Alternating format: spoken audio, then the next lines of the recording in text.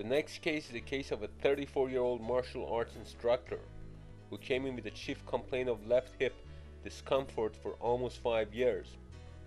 Patient essentially has not much pain, but his range of motion is compromised. His past medical history is otherwise unremarkable, and he is in great shape. Despite his hip problem, he runs about 5 miles twice a week. He takes glucosamine with minimal improvement. Physical exam and an MRI confirmed the diagnosis of osteoarthritis of the left hip. This case has been seen over and over in our center. Incidence of osteoarthritis of the hip due to the aggressive martial arts continues to increase. There seem to be no studies in the medical journals regarding the prevalence of osteoarthritis in patients who do martial arts.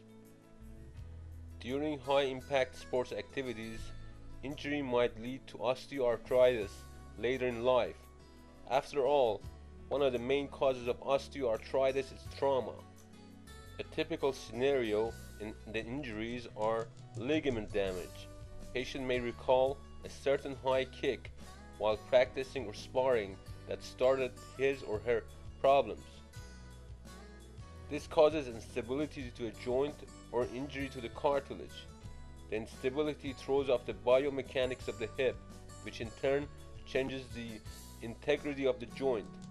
A fracture to the hip might also cause lower limb misalignment that produces the joint to work in a non-symmetric way, which causes to uneven wear of the cartilage and the onset of arthritis.